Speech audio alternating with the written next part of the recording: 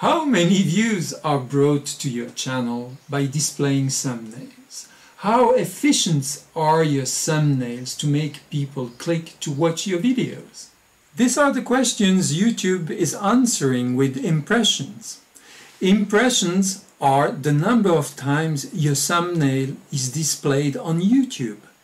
An impression is a thumbnail that is displayed after a search, for example, or on your home page or the channel page. This, as you can see here, they are examples of thumbnails and are examples of impressions. And all what is left to me is to wish you a really good day.